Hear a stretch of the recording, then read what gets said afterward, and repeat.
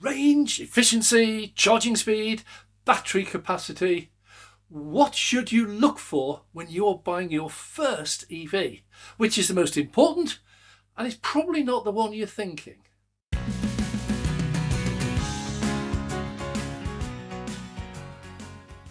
I'm Dave. Welcome to Dave Takes It On. Now, if you buy a £200,000 Lamborghini or Ferrari and drive it around like Lewis Hamilton at Silverstone, then economy is probably not an important factor to you. But most of us try to balance economy with practicality. The most efficient petrol car might be a Toyota Aygo, but it's absolutely of little use if you've got a family of 5 and you go on regular camping trips where you need a huge boot space. So I would put economy, efficiency, battery size, charging speed, put all that on the back burner when you're starting to look. Your priority, go and find your ideal size, get your features and get the price right first. Don't forget, by the way, if you're leasing or financing over 2, 3 or 4 years, then make sure it will still cope as your children, if you have any, grow up and out, whichever way. So once you've produced a short list of suitable size EVs within your budget, now is the time when I start to make a comparison between the different makes and models. And at this point, range, efficiency, charging speed and battery size assume greater importance. So let's have a look at those and what you should actually look at. Well, let's take range first. That's the question most asked about an EV. What's its range? How far can it go? So what is range? It's quite simply, if you fill your battery or fuel tank completely full, then range is how far your car can travel before the tank or the battery is totally empty. And far too many people choose range as one of the most important factors when considering which EV to buy. In fact, it is almost certainly one of the last things you should consider. Let me explain. To make a car go further, it's really easy. You just put in a larger fuel tank or a bigger battery. If you double the size of your tank or your battery, your car will go roughly twice as far. So why do the fuel tanks and batteries normally have a smaller size than what you might want? Well, the answer to that is space and weight. If you put in a battery that's twice the size, it'll be twice the weight. It will also take up twice the space. Now, a heavier car will also use more fuel to travel the same distance as a lighter one. So installing a larger battery is not the ideal way of extending the range that your car can drive. I mean, for example, can you imagine buying a petrol car that's lost more than half its boot space because there's a massive big petrol tank in there? So all manufacturers have to compromise. They want to give you a reasonable range, but not one that is reasonably seriously affecting the weight of the car or the available space. Now, for most petrol cars, you'll find a range of 300-400 miles, maybe some of them going up to about 500. With an EV, you can find ranges very much smaller than that. Some of the budget cars are down at 50 or 60 miles, most of them well over 100, and in the real world, the majority you'll get between 200 and 300 miles. Because the simple fact is, most people don't use their cars for really long journeys on a regular basis. So the average tank battery size suits most people. Now, in the EV world, nearly all manufacturers will offer a model with a longer range for those who do those longer distances or travel distances on a regular basis. So for many, it'll be tempting to just go for the longer range and pay more money. But if you only ever use your car for commuting, 10 or 20 miles a day, and only do 1 or 2 long journeys every year, then you will have spent a lot more money for something that you don't actually use. So when you're looking at range, for most people, anything above 200 miles is probably perfectly adequate. Because here we have to look at efficiency. Once again, really simple terms, efficiency is how well or poorly the engine uses the fuel. Most of us understand miles per gallon. It's what we've been living with for all of our driving lives. And so we know that a car that can travel 40 miles on a gallon of petrol is twice as efficient as an identical car with a different engine that can only travel 20 miles on a gallon of petrol. And exactly the same applies in the EV world. A car that can travel 4 miles for every kilowatt hour of battery it has is probably around about twice as efficient as an EV that can only travel 2 miles on each kilowatt hour. So if your car does only travel 2 miles on each kilowatt hour of battery storage, it's really easy and tempting for the manufacturer to hide that by just putting in a battery of twice the size. In that case, the range of both these cars would then be the same. But the difference here is it would be much more expensive to buy. Battery's a big part of the cost. And when you recharge the battery, the larger one, it'll take up to twice as long to fill it up, and it would cost twice as much for the electricity that you put into it. So covering up an inefficient car by just adding a larger battery is something you definitely want to watch out for.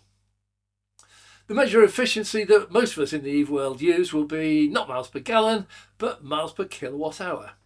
So if your car's got a 50 kilowatt hour battery and your car achieves 4 miles per kilowatt hour, then the range is going to be around about 200 miles. If your EV has a 100 kilowatt hour battery and your car achieves only 2 miles per kilowatt hour, range is exactly the same, 200 miles. So the range itself is not so important. You don't want to rely on it. It's just a number, and it's nowhere near as important as the efficiency. Efficiency in an EV is best measured in the number of miles you can travel for each kilowatt hour of storage that your battery has. And the miles per kilowatt hour are normally clearly advised in the specification. Alternatively, we'll put some links down below, but there are numerous websites which will quote all of the popular EVs and the efficiency that is quoted by the manufacturer, and then usually they put one alongside that, which is what you actually get in the real world, and they are different. You'll know this if you've ever bought a petrol car, brand new. You'll know that there was a big sticker in the window saying this car will get X miles per gallon on the combined cycle. They never do, and that's because the tests they use are carried out under absolutely ideal conditions. They're useful nevertheless because they allow you to compare one make or model against another. So forget the actual miles per kilowatt hour they quote, instead have a look at how many it achieves compared to another car you might be looking at. Well, look at the battery size, look at the efficiency, and if you multiply it too, you'll get the approximate range of the car. And you then compare both of those with another car that's on your shortlist. If economical running costs are important to you, then the smaller battery with a higher efficiency is much better than a larger battery with lower efficiency. Today, the average family car will achieve, in the real world, around 4 miles per kilowatt hour. Some of the more efficient models will get up to 5, some of them heading up towards 6 miles, while the less efficient models may be down as low as 3 or sometimes even 2 miles per kilowatt hour. So in really simple terms, a car doing just 2 miles per kilowatt hour will use approximately 3 times as much electricity as a similar car, size, weight and everything else, as one doing 6 miles per kilowatt hour. But now we need to bring into this charging speed, because while petrol pumps always pump out petrol at roughly the same rate, EV chargers do not. And while most petrol cars can happily accept however much fuel is pumped into them through the petrol pumps, most EVs cannot. If you can charge your car at home, it doesn't matter how fast or slow the car charges. Plug it in before you go to bed, wake up in the morning, you've got a full battery. It's totally irrelevant when it actually reached the full stage and stopped charging. But when you're out on a road trip, how long it takes to charge is much more important. Most people on the road trip would not like to wait 2 or 3 hours for their car to charge. So the third major element we need to look at is how quickly you can refill your battery when it gets down to nearly empty. Now, when you get to an EV charger, it will normally have the power output printed somewhere on the charger itself or a label alongside. If it doesn't, it will always be shown on your EV display or on a route planner or on an app on your smartphone. There's always a way of finding the size. The power of an EV charger is rated in kilowatts. So just to clarify, kilowatts is a measure of power, kilowatt hours is a measure of storage. So out on the road, the power of the chargers you're most likely to come across range from about 50 kilowatts right up to about 360 kilowatts. Huge range. And while it might be tempting to head for the most powerful charger you can find, you do need to know how fast your car can accept electricity when you're charging. Once again, this is a figure that is quoted in the specification and is usually shown as maximum charging speed, believe it or not. This can in some cars be as little as 3 kilowatts and as much as 350 kilowatts. And that's a huge range. The average maximum charging speed for most family cars is hovering somewhere around about 100-150 kilowatts. Now, just to clarify, EVs and EV chargers operate very much like your home electricity supply and the appliances you plug in. At home, you can happily just plug in a 3 kilowatt kettle into a socket and the kettle will take 3 kilowatts. You can also plug in a 5-watt LED lamp and it will only take 5 watts. So in your house, it's perfectly safe and acceptable to plug any device into a socket and that device will only take as much power as it needs. Exactly the same applies to your EV. It is perfectly safe to plug your EV into any power charger and your EV will only take what it can use. So if you're the owner of an EV that can only charge at 30 kilowatts and you plug that into a 350 kilowatt charger, your car will happily and safely charge, but it will only accept the 30 kilowatts as its maximum. You cannot damage your car or the charger by plugging it in to a higher power EV charger. I give lots of examples and it can get quite confusing, but what you've got to realise is when you've chosen the EV you're going to buy or lease, you only have to ever deal with one after that. So if you've chosen the car with a 50 kilowatt hour battery, that's what you've got. So you now only concentrate on your car. This is trying to cover all of them. Now, bit of a spoiler alert here in that if your car can accept 100 kilowatts maximum charging speed, it won't do it. It'll never do that. At any point while you got the car, it will never do it. And it certainly won't do it continuously throughout the charging session.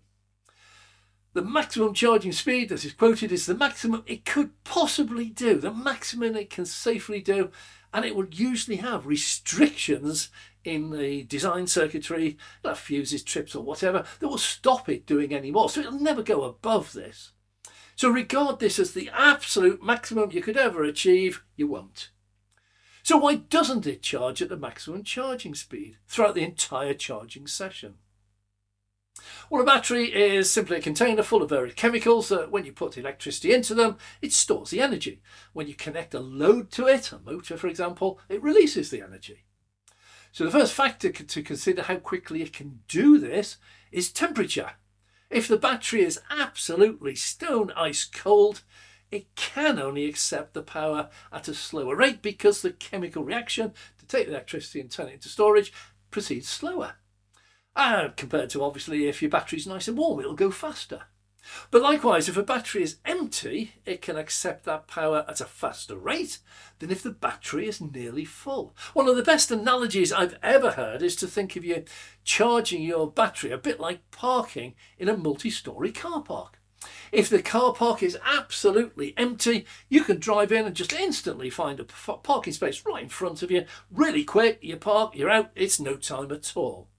As the car park fills up, it's going to take you longer and longer as you look for the first vacant space. Doesn't take very long, but you will travel further. It'll take longer. Now, when the car park is almost totally full, it's going to take a long time. You might drive around a couple of times looking for the last 1 or 2 vacant spaces. Your battery is exactly the same. When it's empty, the electrons coming in can almost instantly be stored, no looking around. But when it's nearly full, it will take longer to store those last few electrons. This is important to understand. So to achieve the maximum from your car, the maximum charging speed that your car will be able to get will be if your battery is almost empty and it's also nice and warm. So when you're choosing EV, the battery size is not as important as the efficiency, And the range is not as important as either the efficiency or the maximum charging speed. Well, I hope some of this is making sense to you. I hope it helps you in the choice of your first EV. It can seem quite a daunting experience. But don't forget, you don't have an EV. You've probably never driven one. You would certainly never actually charged one or worked out how efficient it is or how fast they can charge. So this is all going to be a learning curve for you. Not only will the car be different, the active filling it or charging the battery is also very different from filling your tank. But once you've had the car for a couple of weeks or months, done charging, you've done a few miles, it all becomes second nature to you. Well, anyhow, thanks very much for watching. I'm Dave. I do hope you have enjoyed this video and it's helped you in some way. If you have liked it, please click the like button. And if you'd like to see more like this, please subscribe. If you click the notification bell, we'll notify you whenever we launch a new video. Massive thank you to our Patreon members. Details for that are down below. Without your support, we would not be able to do an awful lot of what we do. So thanks again. I'm Dave.